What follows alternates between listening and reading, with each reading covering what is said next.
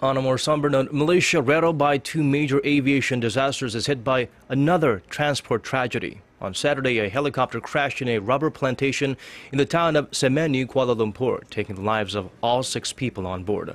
Among those killed were Azlin Alias, the Malaysian Prime Minister's Chief of Staff, and Jamaluddin Jarjis, a Malaysian lawmaker and former ambassador to the United States. A witness to the accident told Malaysia's Bernama news agency that the helicopter exploded in midair during heavy rain, with the debris, tail and blades thrown all over the place. An investigation into the cause of the crash is ongoing, and Prime Minister Najib Razak has promised no stone will be left unturned.